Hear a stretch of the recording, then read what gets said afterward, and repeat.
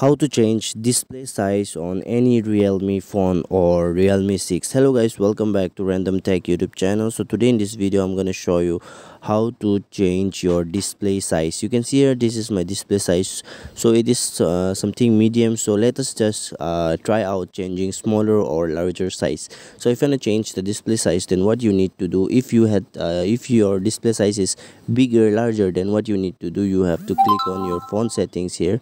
So after clicking to this phone settings, what you need to do here is you have to just scroll down.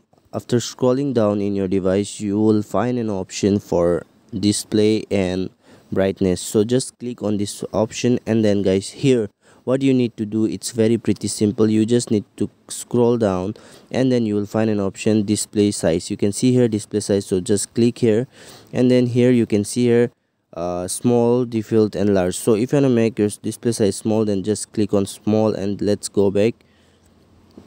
You can see here my display size has been small, and if you wanna, let's go try out for larger. Sorry, this is not the one.